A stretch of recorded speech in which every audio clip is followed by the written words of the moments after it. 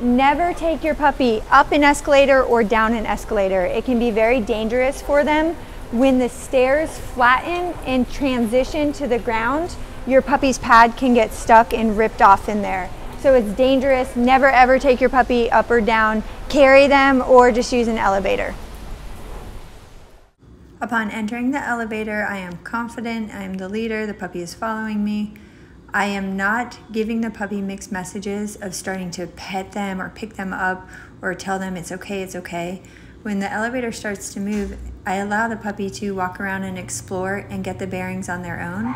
And then I'm ready with my treat so the puppy has a positive association with the movement of the elevator.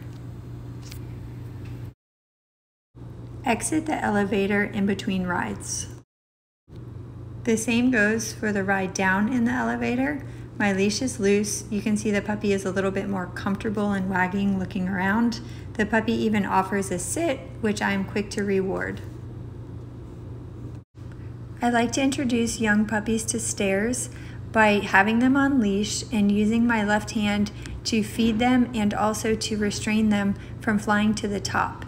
Instead, let them walk up step by step. I have the same rules going down a flight of stairs, and you will notice that the puppy is less likely to fly down the staircase than they are to fly up the staircase.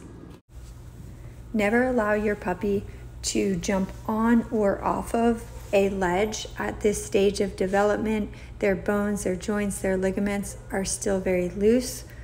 You want to use caution, have the puppy on a leash, and I also suggest picking up and lifting out of the vehicle so that your puppy doesn't put any unnecessary strain on their joints.